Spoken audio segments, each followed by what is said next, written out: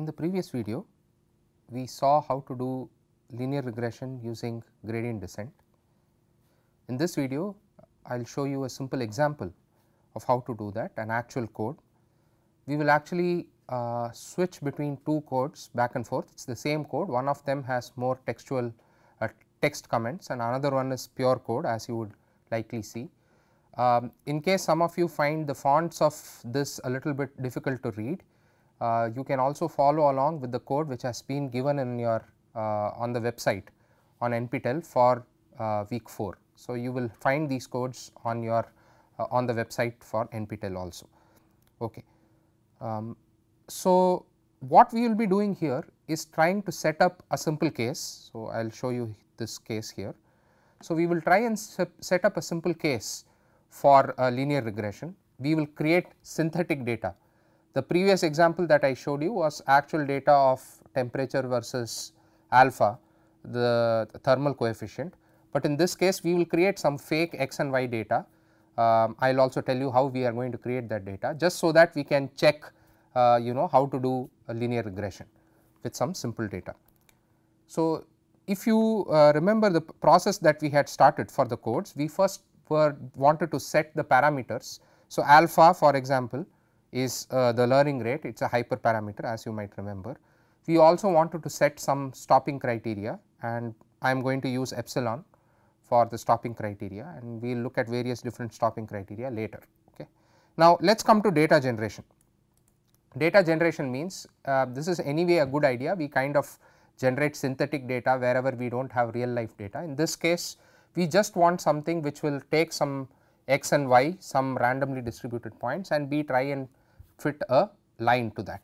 So, the way we are going to generate this data is, I am going to create a formula by myself. I am going to say y is actually 15x plus 5, and then I am going to add some random noise to it. Now, how this random noise is added, what Gaussian noise means, etc., we will come to much later, but this is just some simple method for us to create the data. So, let us now run this section by section, and let us run this section also, and you will see the form of data that we have. So, on your screens you should be able to see some xy data. Let me reduce the size so that you can see this a little bit. So, you have some x data here, y data here, and you can see that roughly it looks like a line will fit it well. Okay. So, let me go back to the code here. This is the same code without all the comments that I showed you earlier. So, I am using what is called the debugger, and you will see this the same data here, okay, x and y data with all these randomly distributed points. Ideally, we should get a line through all this. Okay. So, now we go step by step with our process. We initially take some random values of W1 and W0. Remember, we are trying to model this as W0 plus W1x, that is our hypothesis function. So, we will try and model with this with some random W0 and W1. Okay. And as we go through this, we will create some new variables. Error here is our actual stopping criterion. We would like our stopping criterion to be error is less than epsilon. Now, what are the various possibilities? I showed you 3 possibilities. There are multiple other possibilities also, but let us say you can look at how much is the cost function in this iteration versus how much was it in the previous iteration. If it kind of converges, that is one form of error. Another form of error is what is the w at this iteration minus the w at previous iteration. Remember, this is a vector. So, instead of absolute value, we will actually have to take a norm in order to find out how close the two values are to each other. So, in order to start this loop, we give some randomly high value of error. In this case, I am giving 1, okay, and iter actually contains my iteration number. Okay. So, let us come here, okay, we will run our code till this point. YH is our hypothesis function. Okay. So, our hypothesis function in this case is a simple linear function W0 plus W1x. Okay. So, that is what this piece of code says. After you find this out, we need to find out the gradient. Okay. So, if you remember from the previous slide, since we have two variables with which respect to which we are taking the gradient, remember both W0 is a free parameter and W1 is a free parameter.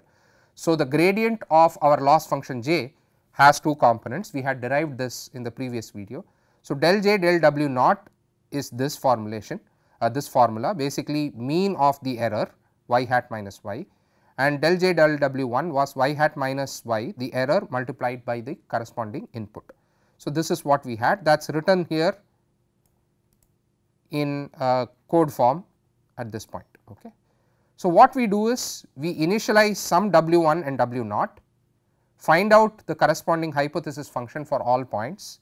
So, this is the ground truth shown here, and now you are going to have a line which is the line that you are going to fit based on the guessed values of w naught and w 1. So, if you see on your screen, w naught the guessed value is 0.16 and w 1 the guessed value is 0.52. This is just some random guess that the machine has thrown at us. Okay. So, let us move a little bit further.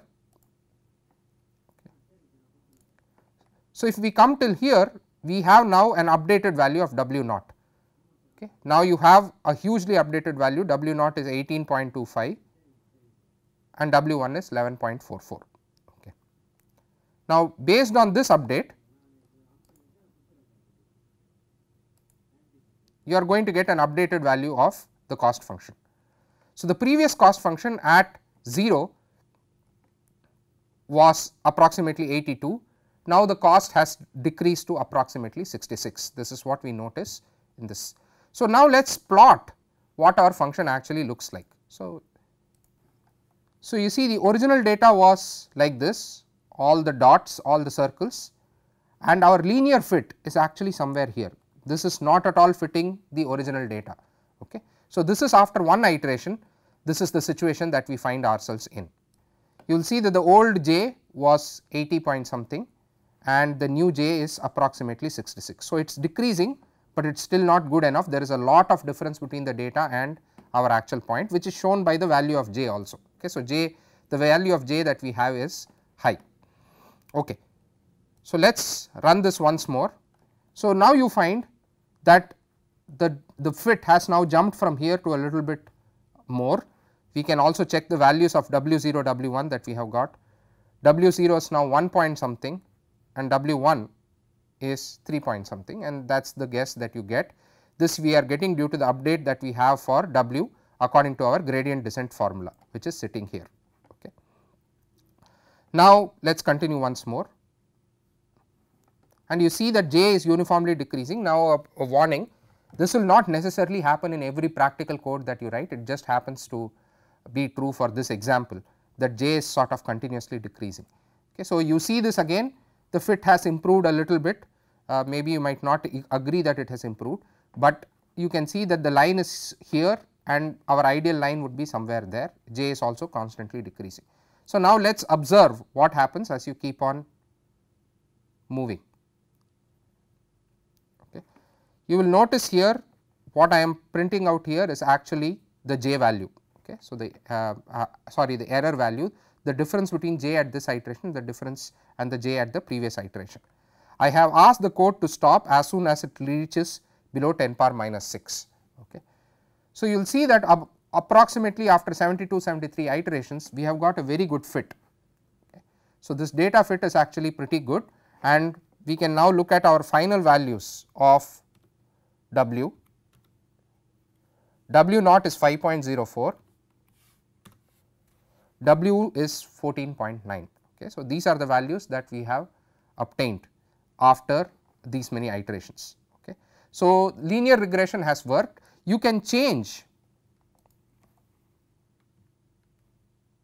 your error criteria from the criteria of finding out the difference between two j's to the criteria of finding out what is the difference between my w at this iteration and the previous iteration, and we can run this too. You will see that the number of iterations is slightly different.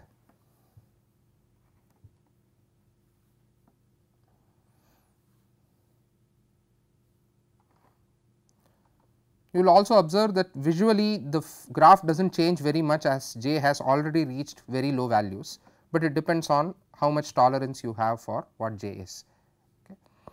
So, around 150 200 iterations w will stop.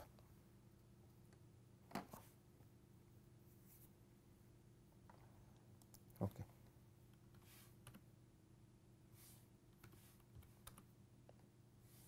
So, W naught is some value, W1 is some other value.